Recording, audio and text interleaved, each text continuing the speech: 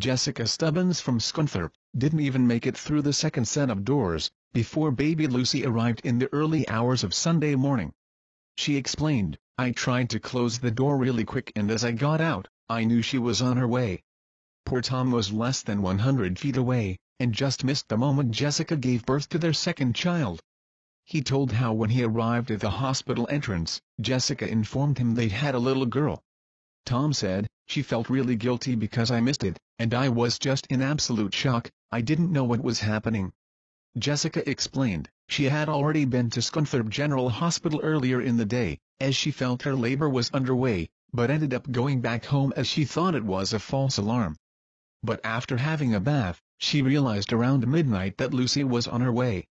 One of the nurses that came to Jessica's rescue, Gemma Hove, told how she was on her break heading to her car to get her food, when she heard a scream.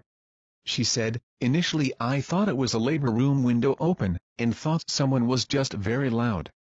But then I heard footsteps, and I turned around and saw Tom running, so I looked in the entrance, and could see Jessica stooped over. I thought, that girl's not going to make it, so I ran, but by the time I made it Jessica was still stooped over, but when I looked she had little Lucy in her arms. It was surreal, like something off a film."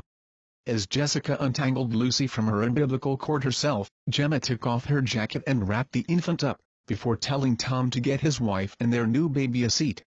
Midwife Sally Parkin and her colleague then arrived on the scene, with warm towels and a wheelchair to take care of Jessica.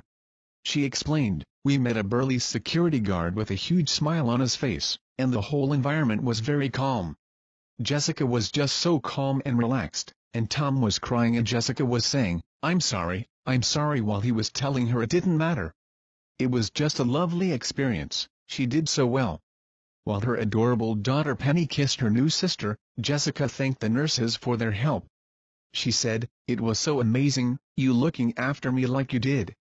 It felt like it was more than just a job, it felt really personal."